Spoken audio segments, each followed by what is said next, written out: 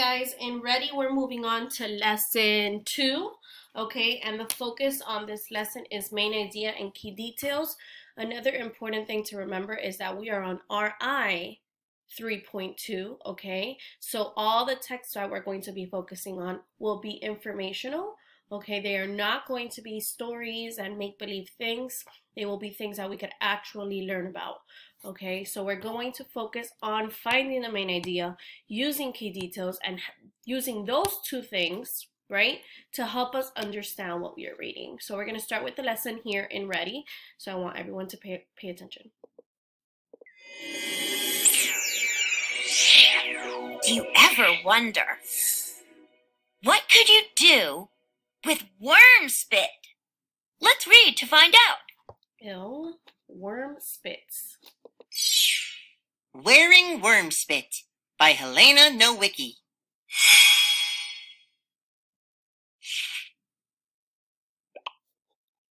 Before you read, do you know what thread is? If you do, tap the picture that shows thread. If you don't, tap the question mark to learn more. Well, typically in a classroom, we would go through this together. So we're going to not go through it together. I'm going to talk to you about it, about what you should be doing before you read. Obviously, you need to make sure that you're paying attention to the front cover of the book because they're going to give you clues, right? And our question is, do you know what thread is? All right. Some of us might not know what thread is. It's not a word that we typically use often, right? But we can use process of elimination. I've talked to you guys about that. Look at all your options.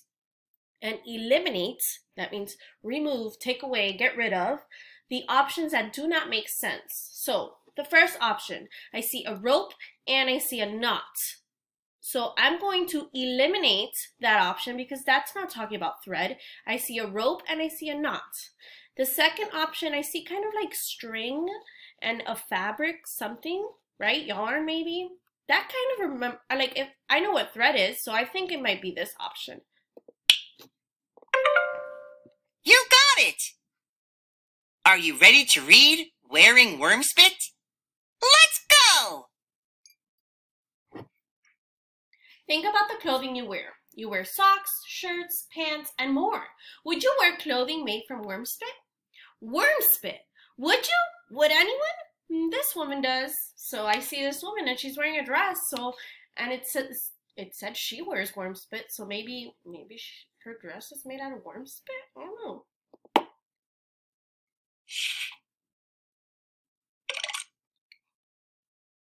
Look at the picture. What is the woman wearing that could be made from worm spit? Well, like I said, I think it's the dress. I don't think it's the shoes, and I don't think it's the jewelry, because in the beginning of the front cover of the book, we talked about thread, and the correct picture was all the string, right, and the fabric. And I know that jewelry is not made out of string or fabric, and I know that shoes most of the time are not made out of string or fabric. So I'm gonna go with the dress. Process of elimination. There we go. That's it!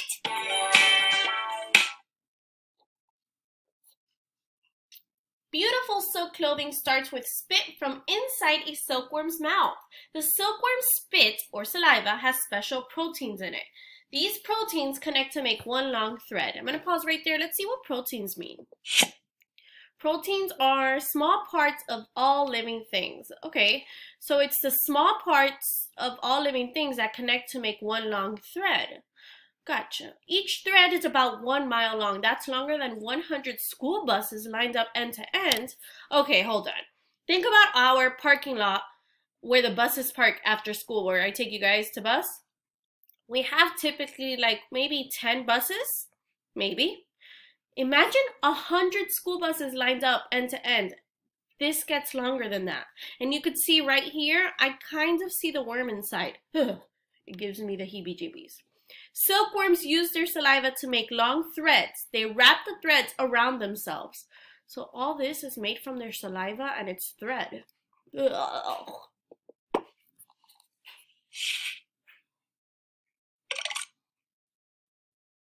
What is this paragraph mostly about?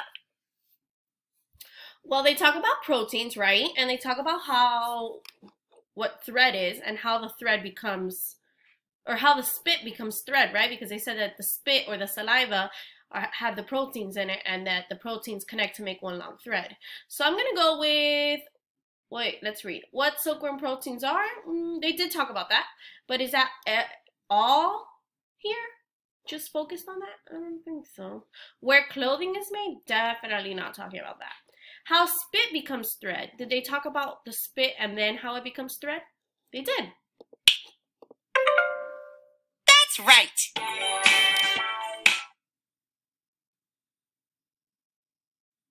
It takes 3 days for a silkworm to make this long thread. A worm wraps the thread around itself again and again. This work creates a white, fluffy cocoon. The cocoon thread is called raw silk. Raw silk is delicate. What is delicate? Something that is delicate is easy to break. Ooh, okay. So something delicate, right? I don't want to break anything that's delicate in my house. Many cocoon threads must be used to make raw silk strong enough to make clothing. It takes thousands of cocoons to make enough silk for just one dress. This silk dress is made from thousands of cocoons. Ooh. Oh my God, they look like little white beans, right? These are tiny cocoons made out of thread. So they might be a little bit soft. Right now, touch your shirt.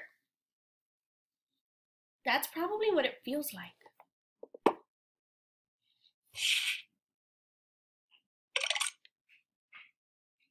What does the first paragraph mostly tell about? So we're only focusing here. It says, it takes 3 days for a silkworm to make this long thread. A worm wraps the thread around itself again and again, and this work creates a white fluffy cocoon. The cocoon thread is called raw silk. So what is this mostly about? How strong many threads are? I don't think they talk about how strong it is. How a silkworm makes raw silk?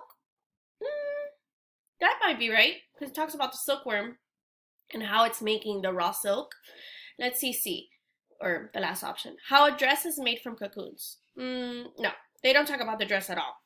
They do show us a picture and how this silk dress is made from thousands of cocoons, but that's down here, and they said only in the first paragraph, so that would be up here. So I'm going to go with the second option. Nice. Yes! Good thinking!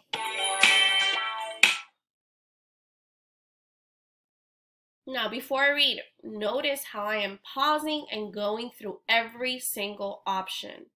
Do not get tricked. This is not a race, okay? Nobody wins a prize for finishing first or just submitting anything. All right, take your time. People who make silk cloth need many cocoons. They get the cocoons from silkworm farmers. These farmers raise many silkworms at a time. They start with the eggs of silk moths. The eggs hatch into caterpillars, the caterpillars eat and grow, and then each caterpillar makes a cocoon. The farmer collects silkworm cocoons into a basket. Oh, I could just imagine a giant farm filled with caterpillars and worms, and even silk moths. That makes me want to throw up. But I know we need it. So I guess that's good. I guess it's good that I am not doing that. What does this paragraph tell about? Complete the sentence. This paragraph tells how farmers grow silkworms into... Silkworms grow into cocoons. Silkworms go into... Let's see, go back. Cocoons from silkworm farmers. These farmers raise many silkworms at a time. They start with the eggs of silk moth. The eggs hatch into the caterpillars. So the caterpillars eat and grow. Then each caterpillar makes a cocoon. So the silkworms grow into cocoons. Ta-da! Yes! You figured it out! Always go back. Make sure you go back. Farmers collect the cocoons. They boil them in huge pots. This loosens the cocoons so that the threads will not break. Silk makers wind the threads of raw silk into spools. They dye the silk threads. Then they use machines to weave the colorful threads into cloths. What is weave? When you weave, you cross threads over and under each other to make cloth. Oh, okay, so kind of like sewing. You're going in and out, in and out, in and out. Oh my God, how cool, look at that. So luckily, they take out the little caterpillars or the worms from inside the cocoons before they boil them in these huge pots, right? And they're boiling them so that the threads don't break. Okay, and then that's when they dye them. And when they say dye, that's not dye like you died and you're going to heaven. No, dye with a Y is when you change the color, okay? When you do tie-dye, that's what this dye means. You're putting it into a color. So this is how they're changing all the, wow, this is how they're changing all the threads to different colors and make it into clothing. Silk makers are busy turning threads of raw silk into cloth. Oh my gosh, that's pretty neat. I'm not gonna lie, that's pretty neat. What is this page mostly about? Add the main topic to the chart. Okay, so we're gonna put the main topic and it says how to make silk threads loose, how to make silk threads colorful, and how to make silk threads into cloth. Well, I'm gonna go back real quick because I remember hearing about how to make silk loose, right? Loosens a cocoon so that the threads will not break. So that's there for sure, but that's only in this paragraph, so that cannot be the main idea, right? Because they said the whole page. And then here it talks about them being colorful and dyeing them. So that's in the second paragraph, but that's not the main idea of the whole thing. So I'm going to go with this one, how to make silk threads into cloth, because making them loose, making them colorful, all go together with making it into cloth. Okay, remember your main idea has to be what it's all about. And look at my key details at the bottom. Farmers collect and boil the threads. That's true. That's a detail. Silk makers wind and dye the thread. That's also another detail. And silk makers weave the threads into cloth. That's another detail. And all these three details tell us that they are making cloth. Let's see. Yes. Right. Way to work it out.